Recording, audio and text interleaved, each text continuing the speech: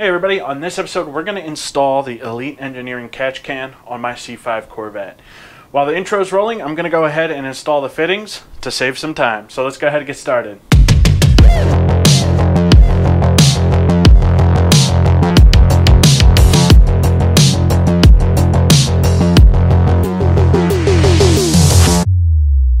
Alright, also it actually turned out to be a really nice day. So I have my catch can, I have the hockey puck installed with the 2 bolts provided, and I have my fittings in. Now I used a little Teflon tape on these fittings just so I get a really good seal. So the next thing I'm going to do is I'm going to unhook a few things over here. I'm going to pull out the throttle position sensor as well as this tube going into the throttle body. And of course we're going to pull out our PCV down below. So let's go ahead and get those out.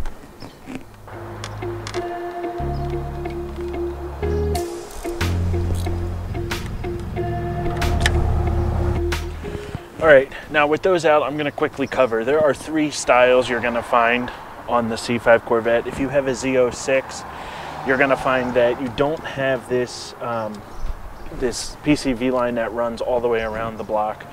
I believe it goes directly down into the block with the PCV in that line that goes down from the throttle body into the block.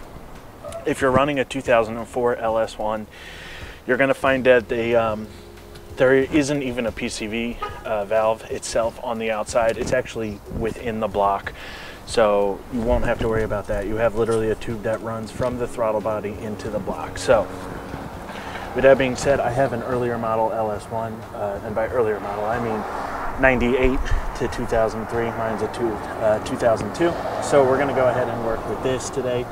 Yellow Vette 04 Dave over there has an 04, so if you have an 04 and you just want to see what his looks like, please check out his video. Actually, I'll link it in the top.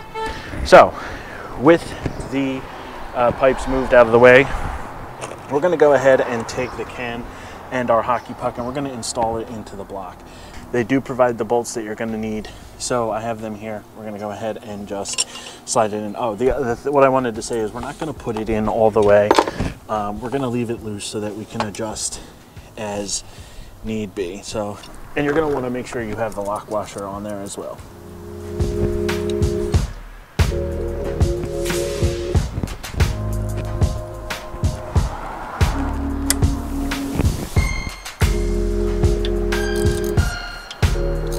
Alright, with our catch can loosely in place, it's time to install our braided hose lines. If you went with the steel braided hose lines like I did, you still need to cut them. I may have mentioned earlier by accident that they come pre-cut. They do not. You still need to size them to your liking. That being said, I used a piece of black duct tape to kind of measure at the end where I think I might want to cut them, and I tended to err on the side of making these a little bit longer than I thought I might like. That way, worst comes to worst, I cut it a second time as opposed to it being too short.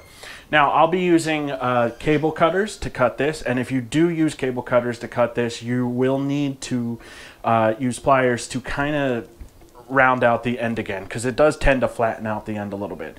So, without further ado, let's go ahead and get these cut.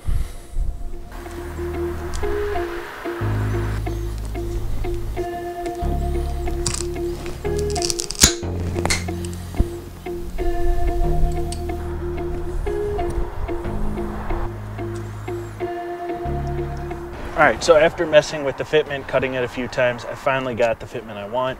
Want to try to get this on just a hair better, but I think that's just a matter of pushing it on a little bit better. So I've got this hooked up, and let me tighten that down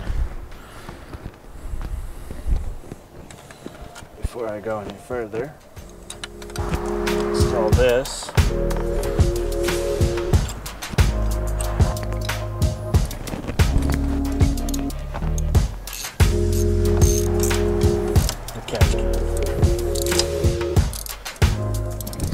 And there you go. Our Elite Engineering catch can is installed on the C5 Corvette. Sorry guys, it is getting dark, so I'm going to wrap this up real quick.